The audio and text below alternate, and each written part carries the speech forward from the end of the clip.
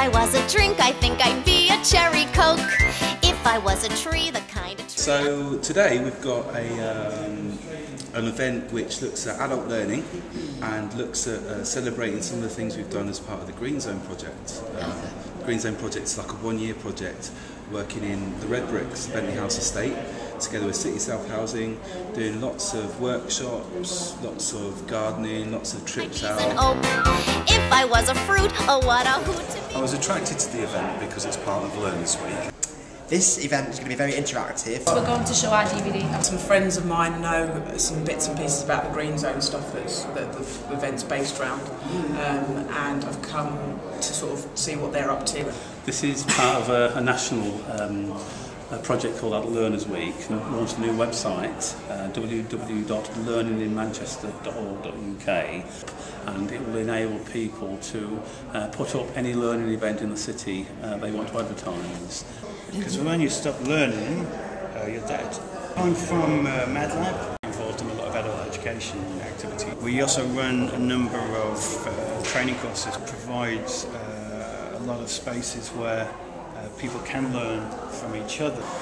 What we're trying to do is encourage more people to share technology and creative practices. Many adults go through their lives not being able to discover things about themselves. If you can teach somebody to earn a living. Quite keen to find out a bit more information on adult learning, hence why I'm here.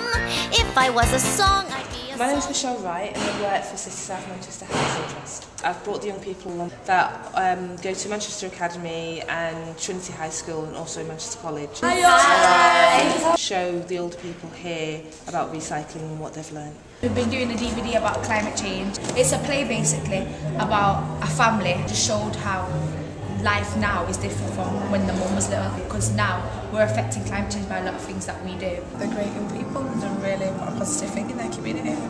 So we're trying to make a change. Let's play. My name is Stefan and I live in Redbricks in Hulme. I live in the Redbricks. It's unlike estates that I hear about. It's more friendly.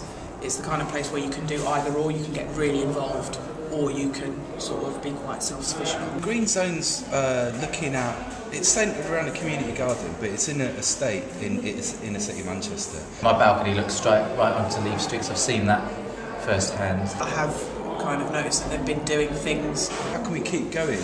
Some of the good stuff that's happening on the estate, as people get older, how can we pass it on to new people? And I think that's really the core of what the Greenzone is. On my street they've put in like a bike shed, they've done some landscaping.